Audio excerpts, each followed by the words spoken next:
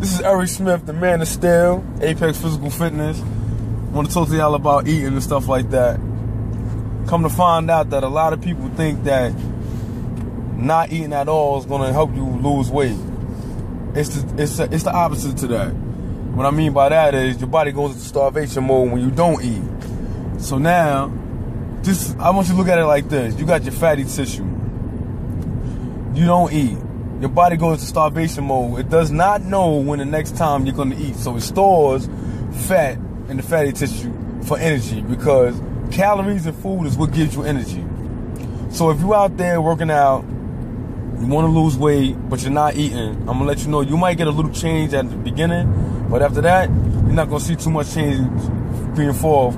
Your body's going to store that fat that's supposed to be expended during exercise and also eating. Plus, it also slows down your metabolism. So we want to boost up our metabolism to make sure that we're actually reaching our goal. So for all y'all that's not eating, I'm going to tell you this. The less you eat, the less weight you're going to lose.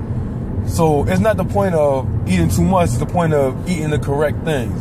We must eat the correct things in order for us to get the correct results. My name is Eric Smith, Apex Physical Fitness, the man of steel. Until next time, let's get it, Exercise family.